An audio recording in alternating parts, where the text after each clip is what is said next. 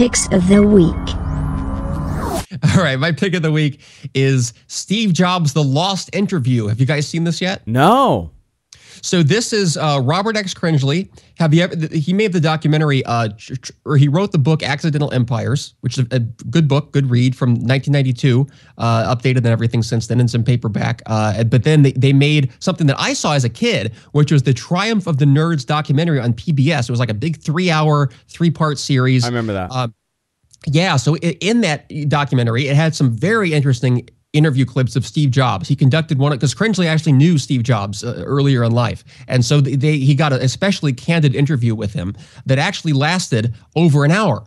But between making the documentary portions, the master tape was lost. So what you see in Triumph for the Nerds documentary is all that survived from that interview. There's actually an hour's worth. And so even though they did use some of the best clips in that documentary, there's still a lot to enjoy here, a lot of interesting things to see if you're a fan or interested at all in Steve Jobs. He talks very candidly. And again, this is before he returned to Apple. This is an interview with him in 1995.